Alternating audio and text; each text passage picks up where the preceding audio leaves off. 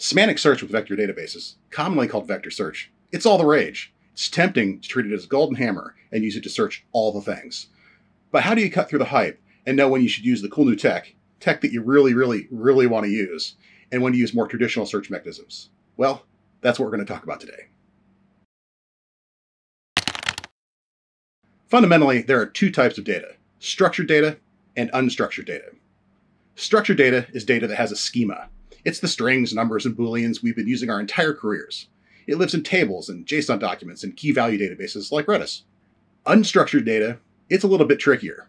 It lives in files. It's the emails and chat logs and images that we use every day. And it's everywhere. Traditionally, there was only one way to search this data: structured search. Odds are you're familiar with structured search, although you probably don't call it that. Structured search is, as the name suggests, ideal for searching structured data. It's the SQL you're using to query tables, the JSON path to find elements in your documents, or the Redis query to find the keys containing your data. The main thing about these queries is that they match values exactly. Query the customer table, given an email address, search the JSON document for a phone number, filter the products in the catalog, to those costing between $50 and $100. But there's a new kid in town: semantic search. Semantic search uses AI models to turn unstructured data, like images or natural language, into embeddings. Embeddings are a big topic. There are links below to videos explaining them in greater detail, but at their simplest, they are vectors that encode the meaning or semantics of data. And since they're vectors, you can compare them. The more similar the vectors, the more similar the data. The less similar the vector, the less similar the data. This is huge because it allows you to query your unstructured data on its meaning instead of an exact match. So when should you use the traditional approach of structured search, and when should you use the cool new semantic search stuff? Well, structured search is great for structured data, so you'd probably want to use that for, well, structured data. And semantic search lets you search unstructured things like natural language and images, so you should probably use semantic search for unstructured data. Easy enough. Thanks for watching the video. Wait, it's actually a little more nuanced than that. See, we have two types of data: structured and unstructured, and two ways of searching: structured and semantic. So what we have here is a matrix. Let's fill in the quadrants and see what we learn. First, we have structured data with structured queries. Match and filter data with a schema using exact queries. The most common example of this is the humble relational database and the SQL query, but there are plenty of other ways to store and query structured data. Next, unstructured data with structured queries. Find matches in data that doesn't have a schema, like natural language, using exact or almost exact queries. The best example of this is full-text search, with or without the stemming and fuzzy matching. But there are also image analysis techniques that can compare things like color, brightness, or symmetry. Unstructured data with semantic search. Take images or natural language and convert them into embeddings. Then compare the embeddings. The star here is, of course, vector databases, which store embeddings and match them using metrics like cosine similarity or Euclidean distance. The last one, structured data with semantic search, is one that you might not have heard of: entity embeddings. An entity embedding is structured data like JSON, i.e. the entity, that has been run through an AI model to encode the semantics of that data into an embedding. This isn't that common, but certainly interesting. It's best accomplished by using custom models that have been trained on your data in your domain.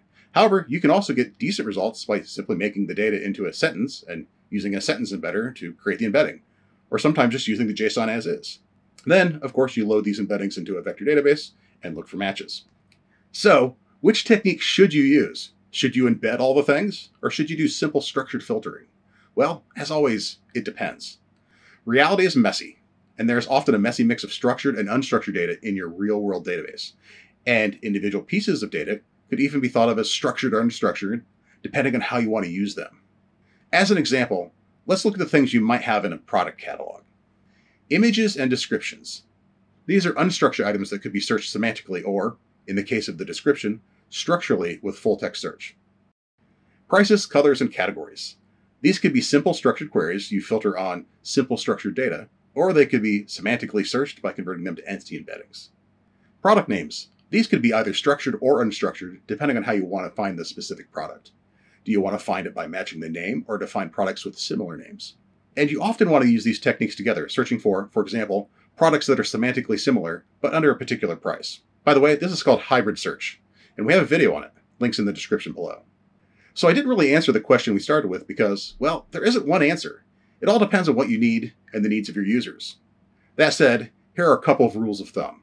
Favor structured search over semantic search.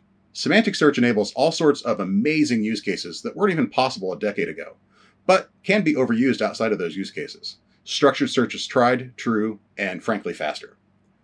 Semantic search is usually the way to go for image searches, but there are other statistical options that search on color, brightness, or symmetry. When searching text, if meaning matters more than precision, go with semantic search. If precision matters more than semantics, go with full text search. Entity embeddings are often more than you need, but can be useful for use cases like recommendations, fraud detection, and data deduplication. So, I've given you more of an exploration of search options and what they do than a simplistic answer or a list of best practices. And this is exactly what you need when deciding if you should use the shiny golden hammer that is semantic search or a more traditional tool like structured search. So, use this knowledge, go forth, and make amazing software. And thanks for watching.